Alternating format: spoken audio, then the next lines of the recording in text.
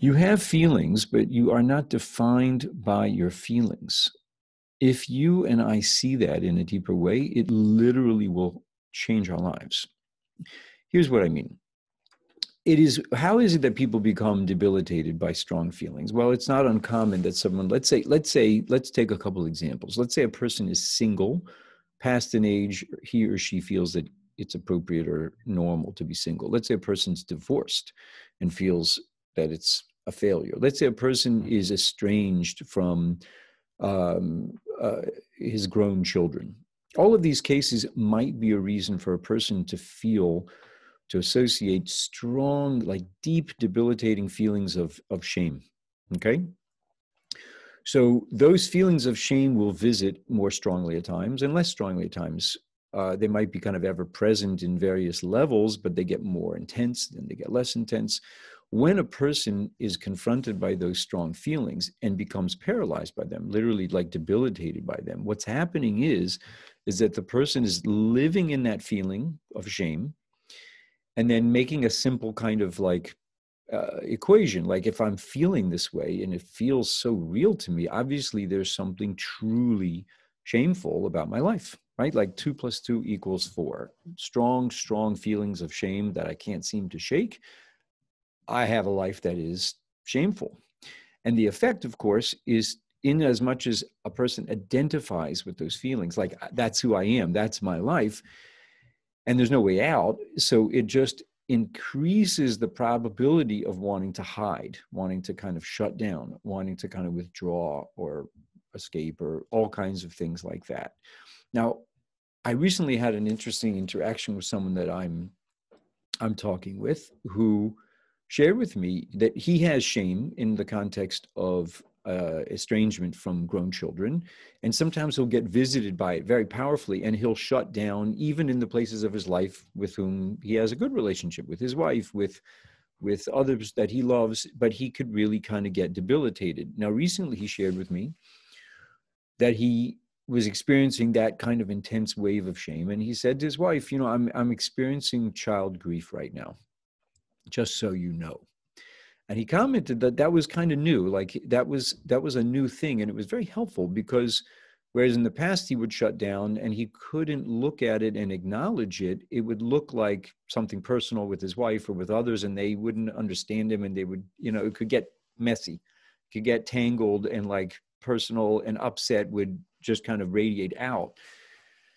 And here he was able to kind of see it, acknowledge it, and his spouse and others that he cares about were able to kind of understand, oh, okay, you're having kind of like a rough passage right now. And it was kind of more neutral. And when we paused to consider, well, how did that work? Like, how is it possible that he was able to shift into this, like calling it what it is? I'm experiencing child grief right now.